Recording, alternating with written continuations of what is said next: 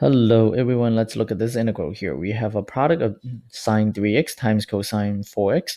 And so for this problem, we can integrate it using different methods. One way is to do it using integration by parts. And so we are going to do it in this video. I would show another video of doing the same problem where we do not need to use integration by parts. We just need to use trig identities. And so let's get started on the integration by parts here. So we are going to set up a UV and then DUDV table. So let's do that first. We have U is equal to some stuff, right? So we have, and then we also have the V and then the DV. Okay, so let's see what's going on here. There was no preference on which one you would want to choose U to be, but usually I would try to let U be the function that's not a co-function if you have a product of two trig functions here. So what I'm planning to do is to let u be the sine and then let dv be the cosine, so that I don't need to have too many negative signs right at the beginning. So let's do that. So we are going to let u be this function here. So we have sine 3x.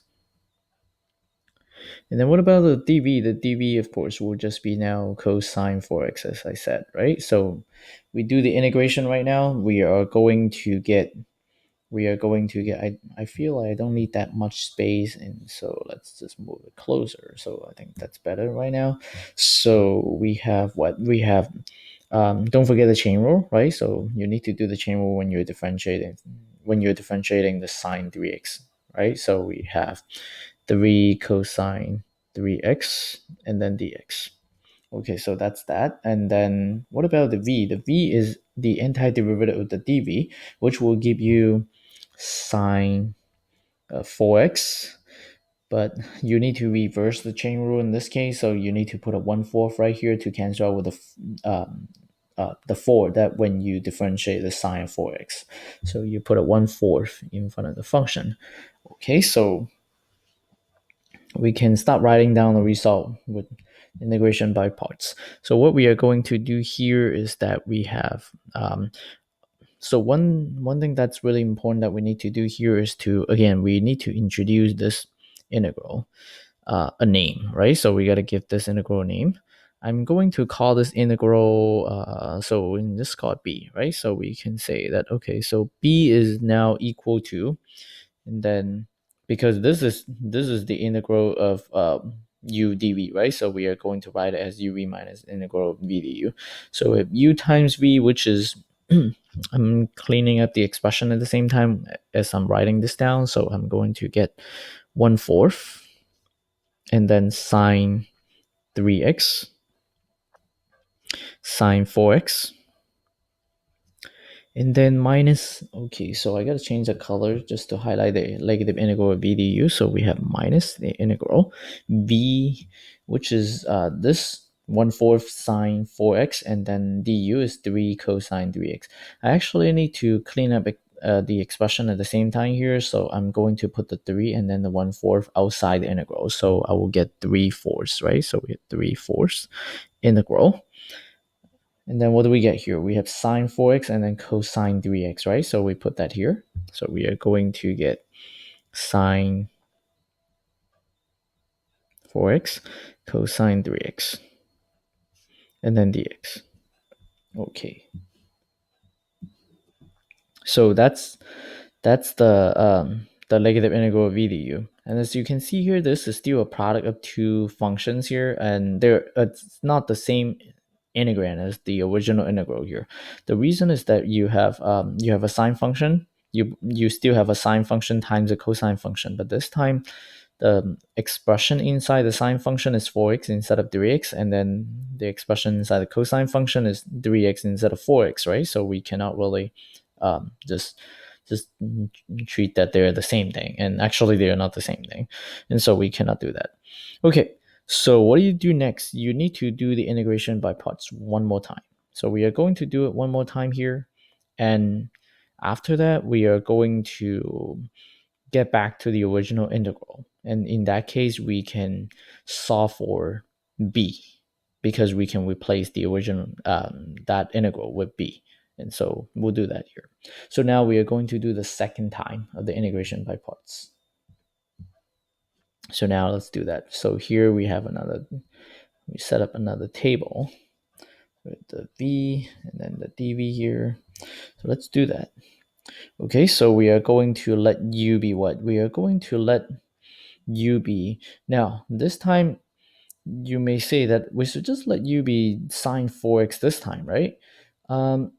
In this case, I would choose u to be cosine 3x because I want the stuff inside the function to be the same as before. So I let u be sine 3x in the first time that I was doing it. And so there was a 3x inside of that function. So this time I'm going to let u be the function with the 3x inside. So I'm going to let u be the cosine 3x. So we have cosine 3x here. And then so that the dv would now be just sine 4x and then dx. Okay, so now we take the derivative of the cosine 3x. So we are going to get negative 3 sine 3x and then dx. And then what about the v? The v would now be, space a little bit too small here, so let me move a little bit. Okay, now that looks better. Okay, so we have what? We have the antiderivative of the sine, right? So we are going to get negative 1 over 4 and then cosine 4x. Okay, so now we are ready to go back to the the problem and then try to see what's going on. So we have b, right? So continue with that next step here. So b is equal to 1/4 sine 3x and then sine 4x and then minus 3/4. Now this integral will turn into, we are writing this, we are treating this integral here as integral of u dv, even though that was the negative integral of v du from the first time of doing the integration by parts. And so we are going to write it as the right hand side of the integration by parts formula. So we are going to have u times v, right? So u times v, we put them here. So that's negative 1/4 and then cosine 3x and then cosine 4x. Okay, so the next one would be the negative integral of v du, right? So in this case, we are going to get what? We are going to get, let me see. We are going to get the integral, negative sign. We should be putting a minus sign here. Let's count how many minus signs that we have here. From the integration by parts formula, we have a minus sign. And then there was another minus sign here, another minus sign here. There are 3 minus signs altogether. So negative 1 to the third power, which is just negative 1. So we put minus. And then don't forget that there was a 3 and then a 1/4 right here. So we multiply them together, we get 3 over 4. Okay, so we have sine 3x and then cosine 4x, right? We multiply them together. We are going to get the integral of sine 3x and then cosine 4x. We're supposed to be using a green color for this integral here, but then I think it's harder to read when I'm using the same green color here, so I will just keep using blue in this case. Okay, so we have dx, and so we have with this expression. Now see that this integral is exactly just the same one as what we had from the original problem. So we can replace this integral by b, right? So we can now write b is equal to 1/4 sine 3x sine 4x. And then now we can start simplifying the expression by distributing the negative 3 over 4 to all the terms in here, right? So we have positive 3 over 16 cosine 3x cosine 4x. Okay.